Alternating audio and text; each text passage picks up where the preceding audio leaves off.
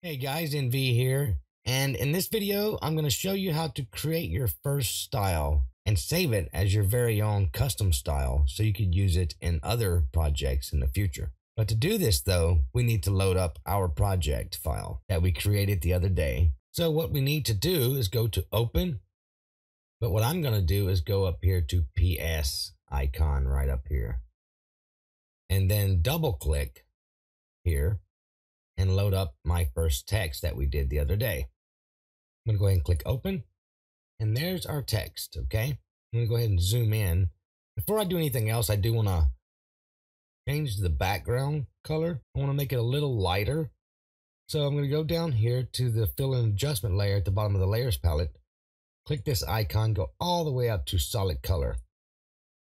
And let's say something about like that right there. Click OK. And now we can't see our text because we have the color above our text. So I need to click our color fill here, click, hold, and drag below our text like so. And there we go. I'm going to zoom in here 100%. I'm going to move this text over and make sure our text layer is selected in the layers palette. And I want to add a drop shadow to our text, okay? So I need to go down to the FX icon down here. Click on that, click on drop shadow. I'm going to scroll over a little bit so I can see the rest of it here. And I want to go ahead and add a drop shadow. I'm going to uncheck use global lighting. And I'm going to keep the angle at 120. And distance, I want to make 20. And size, 15. Okay. So I want to go ahead and make the opacity also about 30. Somewhere around there. There we go. I like that. I'm going to go ahead and click OK. And there's our shadow applied to our text. Okay. And show you another thing real quick here. In the text right here, if we look to the side, now we have an FX icon that appears on our text layer. Click on this little arrow that will expand and drop down this menu so we can see our effect that we applied. And if we click on this eyeball right beside the drop shadow, that hides our effect. And if we want it back, we just simply click it again. So if you had multiple effects here, you could disable them all by selecting that eye. And by the effects, click it again. Okay, allows it to be shown. You can also right click and say disable layer effects. Okay. Also, if you want to delete this the effects, you just click, hold, drag all the way to the trash can and release. That will remove our effect.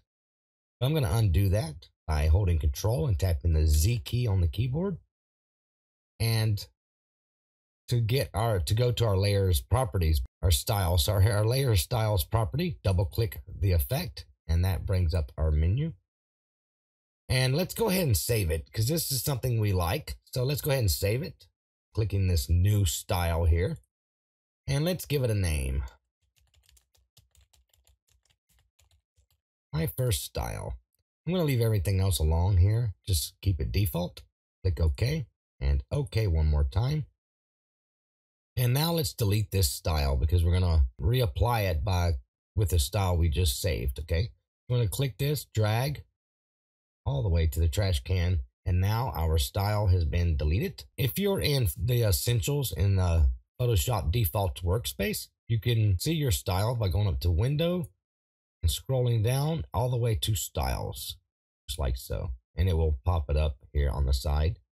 And there's our style we just created right here. And if we click on that, it applies to our text. Okay.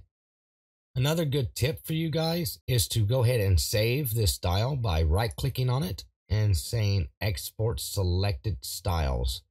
And you can save it in here in the presets folder outside of Photoshop. And all you'd have to do is name it, save it.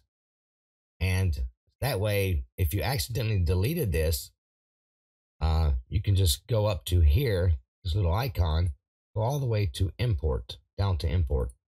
And then you would select the style you saved and click load. Okay.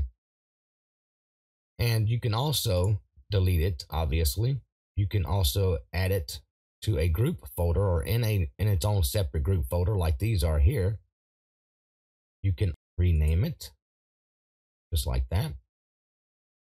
And you can also create another style from this one, but I'm not going to do that. So we're going to go back to our layers palette and minimize that.